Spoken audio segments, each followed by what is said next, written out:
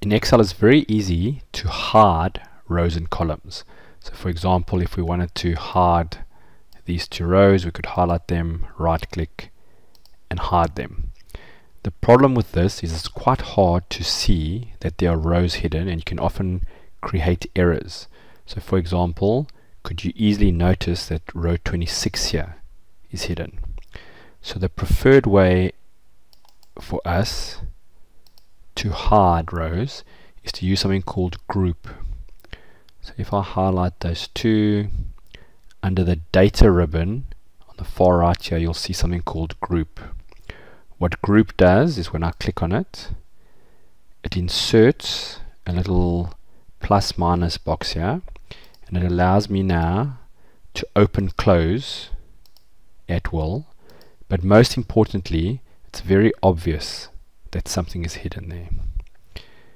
We can do many of them, so I'm going to highlight those two and group it, and you'll see now we can open close individual ones.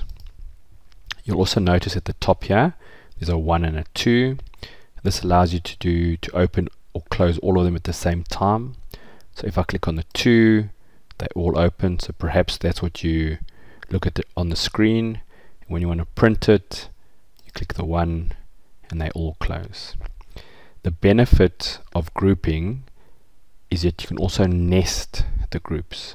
So now I'm going to highlight that area there, which includes those two.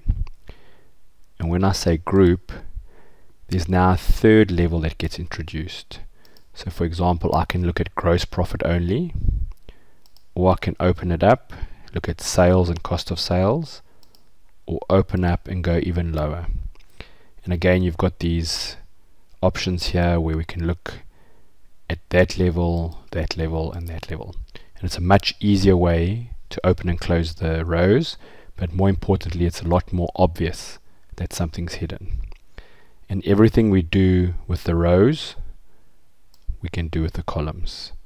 So I can highlight perhaps the first 3 and group it, and you'll see the same thing is possible.